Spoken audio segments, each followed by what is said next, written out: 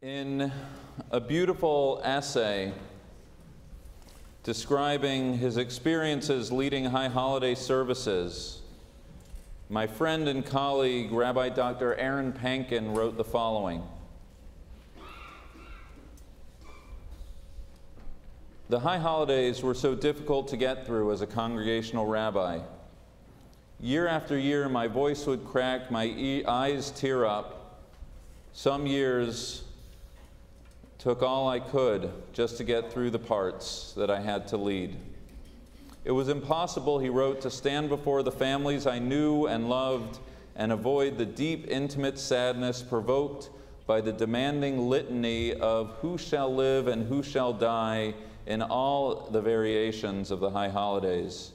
It was all too much knowing that the family here who had lost an infant daughter that year, the young woman there struggling to survive what had been declared a terminal cancer, the dear friends in the back row coping with the deepening dementia of parents, and those many individuals in the sanctuary whose lives were constantly in the throes of turmoil. To lead these words was to immerse and re-immerse oneself in the anguish enveloping so many of us, and inevitably all of us eventually. Leading the high holidays meant giving explicit voice to it all and dipping a toe into the fear and trembling attendant with it. It's a painfully beautiful essay, one that I recommend, of what Rabbi Panken describes as a challenge of living under the present, ever-present specter of death. And it's an essay that has taken on new and urgent meaning as I've read it over and over again since Aaron, a recreational pilot, died in a plane crash on May 5th this past year. Survived by his wife Lisa and his 2 children, Aaron was a slightly older contemporary of mine, the president of Hebrew Union College, the training ground for the reform movement's rabbis, cantors, educators, and scholars. There are those in this room who knew Aaron well. We were friends, but not intimates.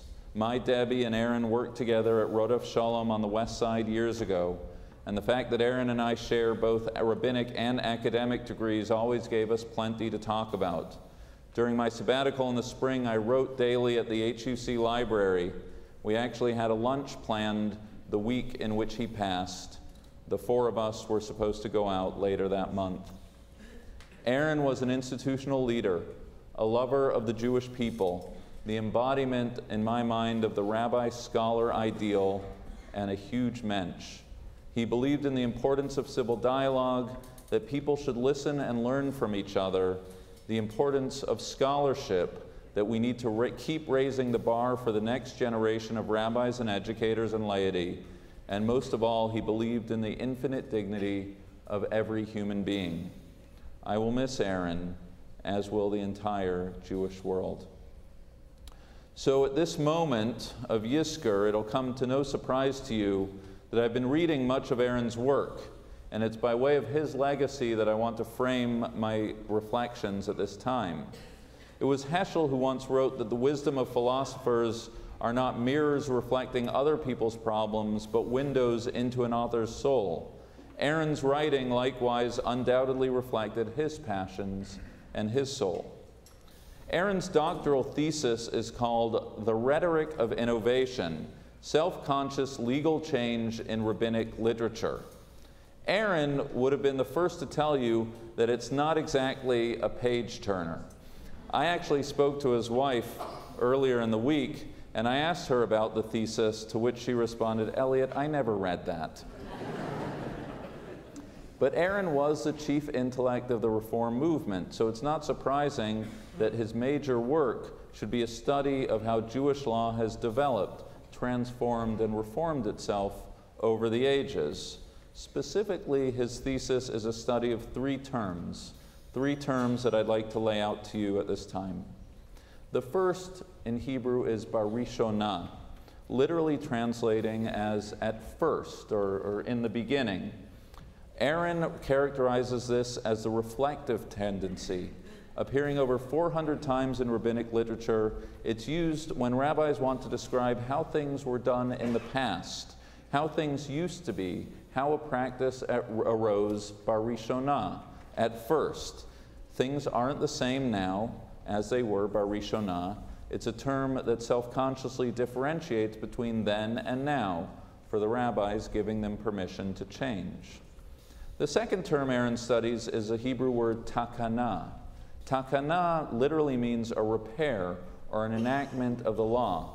This is an explicitly innovative move by the rabbis, an announcement that a break with the past is happening, a time to introduce new prayers, new laws, new practices, customs, or regulations. The third term is, to a certain degree, just the opposite of the second, and in Hebrew it's gezerah, which means a decree. A gezerah is a conservation, a declaration to preserve an older law and to prevent that law's violation. It can reflect something new, but it's an innovation only in order to protect and preserve that which came before. A gezerah signals that no matter how much things change, there are some values, some practices that are eternal and must be protected. Three terms: bar rishonah, meaning back in the day; takana, the innovative tendency; and gezerah, a measure to preserve the past. Three rabbinic terms worthy of study and shaped the intellectual mindset of my late friend. But today, at this moment of Yizkor, three terms that can shape our own task at hand: how we recall, mourn, and honor the memories of those loved ones in our hearts and minds at this moment.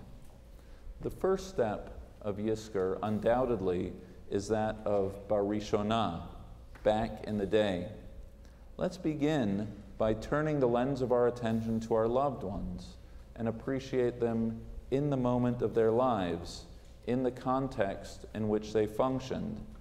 Oftentimes, we make the mistake of judging people according to the standards of our own day, our lives, and our own standards. But that's not really fair now, is it? We have to ask ourselves, what was it like for them to be children of immigrants? What was it like to grow up in the Depression, to be a Holocaust survivor, to live in a time of war, to face uncertainty and fear? What was it like to grow up in that household in which my father, my mother grew up in? What were their challenges? What were their pressures? What were their failures? We often don't grant our loved ones the courtesy and the grace of appreciating their circumstances. Our loved ones, no different from us, were just doing the best they could under oftentimes difficult circumstances. It's not fair to judge them according to our own. Their lives should be appreciated bar rishonah, as they were. Here at this moment of Yizkor, we walk through the gallery of our loved ones' lives, the relationships we nourished, the decisions that challenged them, and the sorrows we face. The first step of Yizkor is a reflective one, appreciating, understanding, honoring, and most of all, remembering bar rishonah. And then perhaps the second step is takana. Yizkor is not just a reflective, passive activity. It requires action on our part. The fact that we appreciate the context that gave rise to our loved one doesn't preclude us from realizing that we live in a different context, in a different time. It's okay to ask, how will my choices differ from theirs? How is my value system otherwise? How is my life not just an extension of theirs, but also a reaction against it? We study their lives, we are grateful for them, but we also know that we ourselves, no different than they did in their own time, get to chart out our own path. Takana comes from the root meaning to fix something. For many in this room, the act of Yizkor is not situated solely on remembering, but it's also the act of fixing, differentiating our lives from theirs to form our own identity. In another essay, Aaron makes a point that every act of memory in the Bible with Noah, with Abraham, with Rachel, is also an act of creation. We remember, but we remember in order to create our lives. We know that we need to live lives that are authentic to who we are, and thus one day worthy of remembrance. And then finally is Gezerah. Maybe at this time of Yizkor, these are the measures we need to take to preserve memory, to preserve the past.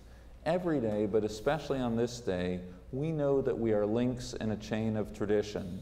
There are the customs, the recipes, the traditions, and most importantly, the values that were dear to those in our hearts at this time that are worthy of being protected, perpetuated beyond the span of years of our loved ones. In another of Aaron's essays, he explains, none of us ultimately know the length of our days, only that this world is an ephemeral one. And yet, he explains, our actions help us live in such a way that when we suffer life's darkest depredations, we will have ways of coping with them. Our actions don't change the ultimate outcome, but they alter our attitude, bolster our ability to withstand challenges, help us to handle unavoidable misfortunes better, and see life's value amid chaos and dismay. Aaron's essay concludes by pointing out the dialectic of the holiday season, the ephemeral and the eternal, that while our lives as human beings are fleeting, we can, by reaching out towards God and the bounty of our lives and values that transcend any one life in time, we can, in our own small way, protect the past and reach and enter eternity. This ultimately is our task right now. We must appreciate our loved ones' lives bar rishonah, in their moment. And yes, we must be willing to change, takana. We are not them and they are not us. But our task and responsibility now is how we, in the short time we have on this earth, can serve as worthy vessels of preservation for the highest values of those whom we remember today. Our parents, our siblings, our children, our spouses, our family and friends who are in our hearts, always and especially now. We honor them by living their values. We honor them by making those values real for us and for generations to come. Aaron's life in the all too brief 53 years touched eternity. He preserved the past and he wrote his own script. I wish to God it were otherwise, but it isn't. So in the wake of this passing, I ask in this Yizkor, how will I, in the span allotted to me, help perpetuate the values by which he lived? And so too each one of us, as we recall our loved ones at this time. In this sacred Yizkor hour, how shall we reach out to touch eternity? A time to remember, a time to create, a time to honor those who came before us, a time to honor the living. It is a time for Yizkor.